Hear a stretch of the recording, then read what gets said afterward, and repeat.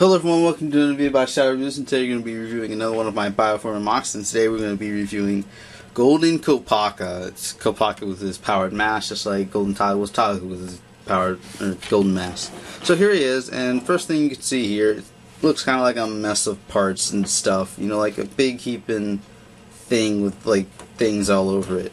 But this is his vehicle mode, so here's a side view of it. You can see how that looks. So the front. So here's the 3/4, here's the back view. So yeah, this thing definitely catches your eye as like, what is that? But it does have like some reason, I guess, to it. It's not just like me sticking things places. This is a snowmobile type build, and since there's not really any defined like vehicle like style for Okoto, which is the island they live on, I guess you can kind of just get creative with what they transform into. So this is this like snowmobile type thing, snow speeder, whatever. Up front, you can, well, I mean, let's start here. In the back, you can see it has this saw blade as the wheel. If I had the protector of ice, this probably would have been trans blue, but I don't, so I use the silver one from Ikimu. And so the back would be on the wheel, and the front would just kind of hover like this. So that's what it would look like if it was actually going. Here's a bottom view with all the like stuff. Here's his head right here. And yeah, so this is vehicle mode. It's pretty simple to transform, but I like literally took like probably me like 5 to 10 minutes just before I did the video, just trying to get this guy transformed the way I want it. Especially up here, trying to get these positioned right, and then these were pretty okay, not too bad. Trying to get this to make it look like it's not leaning over. And you can see maybe a little bit as it's kind of leaning toward this way. I was trying to get the legs right and the feet on the ground right, so that it was evenly weight distributed, so I wasn't leaning to one side. So when you're transforming this into vehicle mode, it's going to be a lot of fiddling to get things right. Saw blade can roll. You'll have to move it up and down back here so that it doesn't like get hooked on the hands. But it can roll, not too well on the smooth surfaces like this table, but on carpet you won't have that rolling. I mean, it rolls pretty well on smooth surfaces depending on how you have it oriented. Like you can see the oh, I hit something. I hope I didn't mess anything up. These spikes are, the end of these spikes facing forward, so it gives more push on this surface. But if it was facing the other way, it might not work so well. The front, you can see has these little things coming off to the side. There's some extra armor here. Pretty bare on top, or mostly. You can see these pins, ball joint, and there's the top of this body.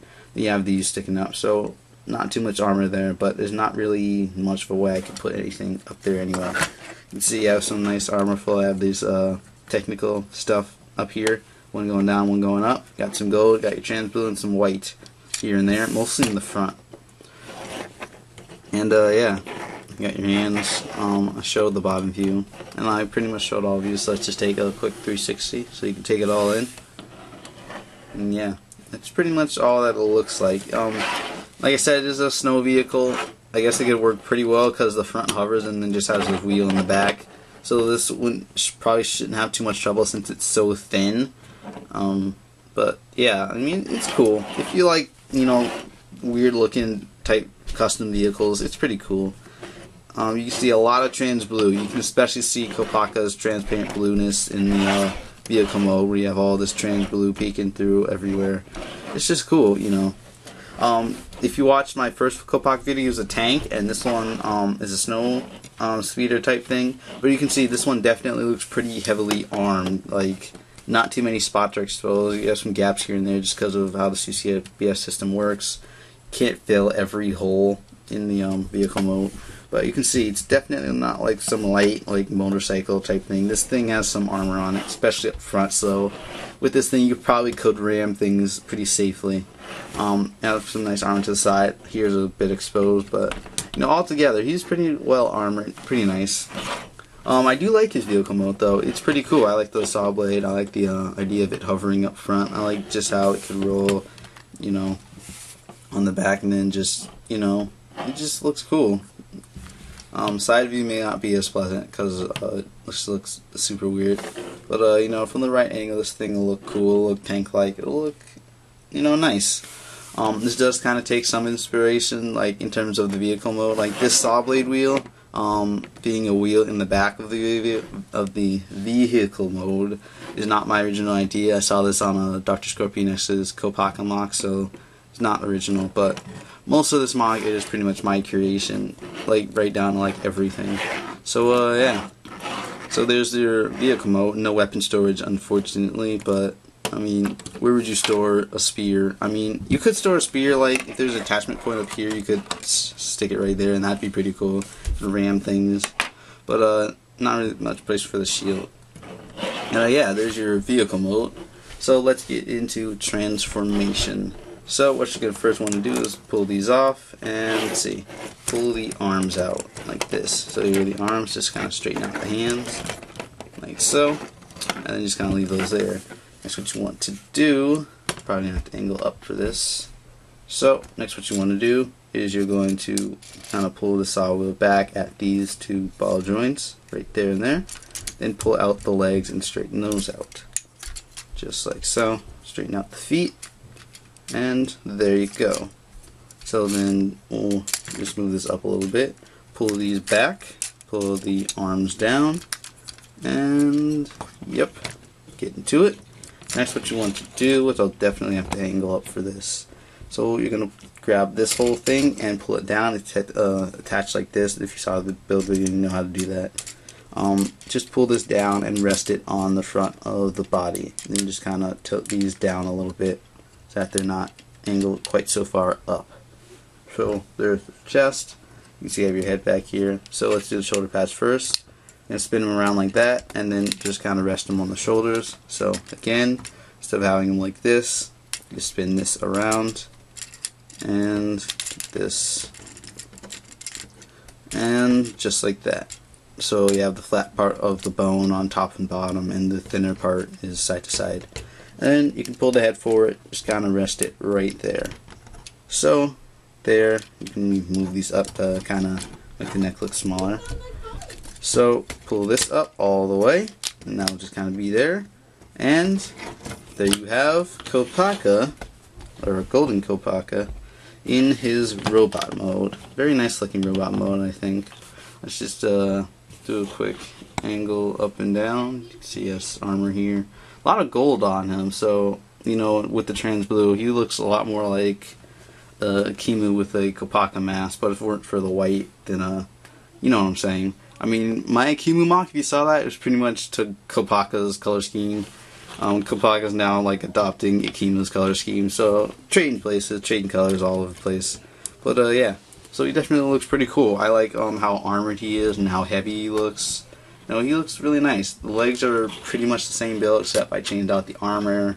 You know, you can see you have these golden pauldron, or, you know, plated type gold pieces.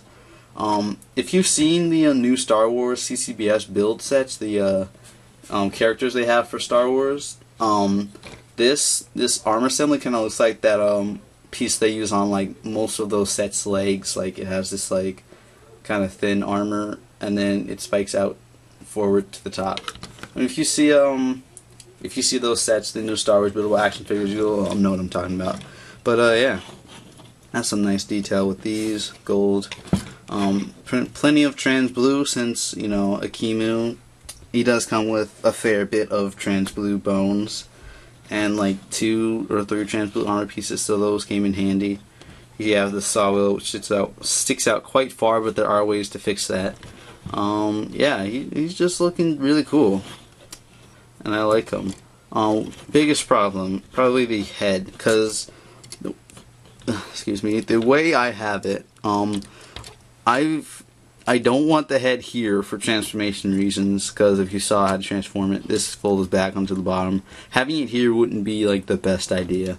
And then like I needed to pull it forward, so I put it on this neck piece right here, as you can see. But that means that the head's kind of raised up, maybe just a little too far. I mean, it's not like super terrible, especially from the right angle, like if you view it from above, or just like a little bit from above, from like maybe like right through there. It's not too bad, but it also does like super limit his head articulation. Like, he can look down just fine, but looking up, you can go about that far, maybe, so it's just not that good. Turning his head, with the neck, you can see it's just straightforward. You can turn the head like not even at all. You can maybe turn it that much, which is like nothing. If you move this, oh, I coughed this mask off. If you move that side to side just a little bit and then turn his head, you can get a pretty good head turn to the side look. You just have to be careful how far you move it so that doesn't look like his head's just like over there, because that's super weird. Just if you do it right, you can get him looking to the left and the right a bit and have it not look like too disjointed or whatever. But sadly, that's not, you don't get all the articulation with the head. You can tilt it, but that's about it. So, yeah. So I guess we'll go over the rest of our articulation. Shoulder pads, have that. You can move it forward and back. Twist it a little too if you need to.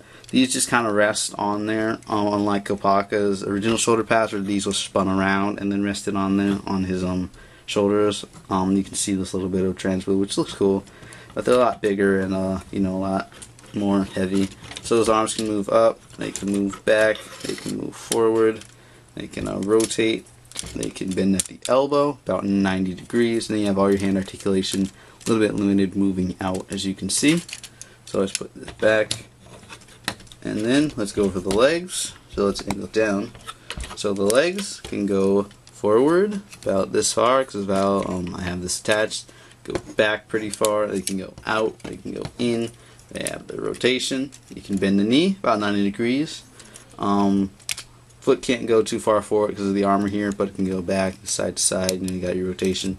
So other than the head, he's not too limited, except with a little bit with his foot. But I mean, the head is just like a big thing with these figures, because you can get them looking like expressive if the head has enough articulation. Like, you can do that. Like, he's looking down at us like, oh man. But I guess it's not too big of a deal. Depending on how Kopaka, like his personality, I guess I couldn't see you posing like, well, I guess what I'm trying to say here, I guess it's not, depending on what kind of poses you like to put Kopaka in, is not that big of a deal. I mean, if you have him looking like this, see, that doesn't look too bad. But if you have him looking like this and like blocking with his shield, then it's not too bad. But if you want him to look like just straight out to the side, it's not gonna be possible, really. Let's move on to his back kibble. So you can see he has this large saw blade. Not really any way to decrease that unless you like just pull it down there, but that looks weird. So what you want to do, if you really want this to be flat on his back, you can pull this off, just attached with an axle. Then what you can do is pull this up, spin this around, and then kind of lean it in. Put the saw back on. Come on.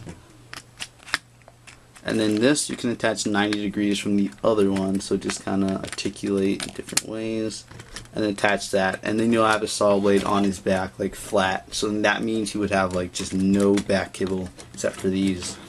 But other than that, this guy's pretty cool. Actually, that looks cool in the background, like his head, and there's a saw blade behind it.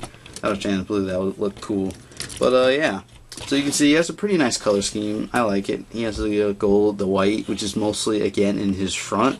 You have the white feet, the white armor facing front, and then more white armor facing front. Most of the rest of them is gold and trans blue, which I like. It's cool, because Kopaka's still of ice puns. Anyway, so yeah, that's his colors. Still have your trans blue down here, trans blue hands, because that's Kopaka's thing. I put some trans blue armor up here just to add to the transparency. He's just like trans blue all over with a lot of gold. So I introduced more gold into this color scheme than white. Just so white's now more of an accent color. I mean, in his original form, I guess it was pretty balanced between the two, but here I just added in all the gold I could. So yeah, let's move on to the weapons, which you can see over here. So for Tahu, I said that really weird.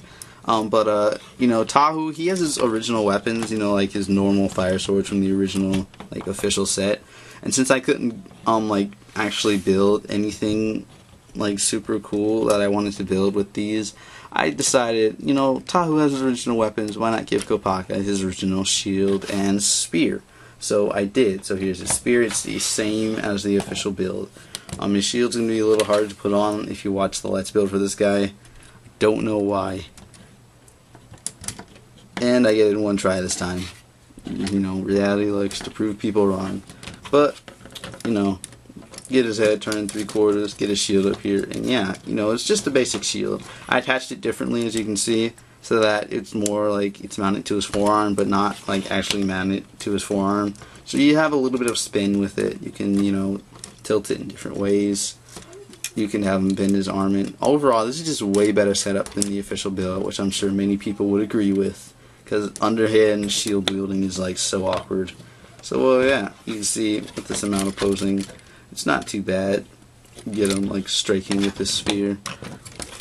And let's get his legs all posed up. And there, you know, you see you got a good pose there. And you don't need to turn it anymore. That's just cool. So for comparison, let's go ahead and straighten him back out. So that we can compare him with another Toa. Or an official build Toa. So let's get him all ready, and then I'm going to be bringing in Liwa, Master of Jungle, because Tahu, he's feeling a bit exposed because he lost a bit of armor parts. So here's the Kopaka over here, and here's our lovely flying friend Liwa. You can see Kopaka's still about the same height. Well, actually, he may be like a little bit taller, like a single like actual ball from the ball joint taller, because you know this is sitting on his neck. Actually I think his neck is at the yeah. So Kopaka actually is not taller at all. So the way things worked out. So he and Liu are about the same height actually. It's so close. But yeah, there's comparison. So there you go. And yeah, that's about all I have to say for this guy. He's pretty cool, Ice Puns, and I like him. You know, he's got the white, he's got the gold, he's got the trans blue. He's a good figure. So like Tahoe, he just put on his golden mask and, you know, like got upgraded, because we all like putting on special things and then get upgrades with our characters. But yeah, that's about all I have to say. So I'm gonna go ahead and go. So thank you guys for watching. If you enjoyed, please leave a like and don't forget to subscribe for more mock content. And I'll see you guys later. Oh. And thank you guys so much for 10 subscribers. That is just cool, because I used to have like, I don't know, 3. So thank you guys for subscribing too. So yeah, see you guys later.